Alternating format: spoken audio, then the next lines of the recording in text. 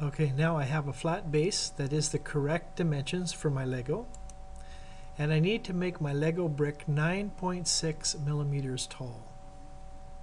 So I'm going to go back to Sketchup.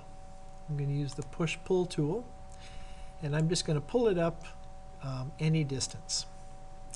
Now I don't actually know at this point how tall it is, but I'm going to go back here to remind myself it should be 9.6 millimeters tall. How will I make that 9.6 millimeters tall? Well, here, I'm going to put a dimensional measurement on it using the tool that we just used and pull it away. So it's actually 10.6 now, right? But it should be 9.6. Okay?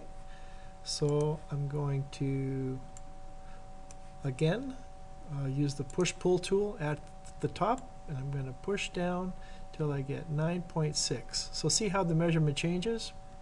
I'm just going to go up. There you go, 9.6. Let's double check. Should be 9.6 millimeters tall, and my Lego brick is 9.6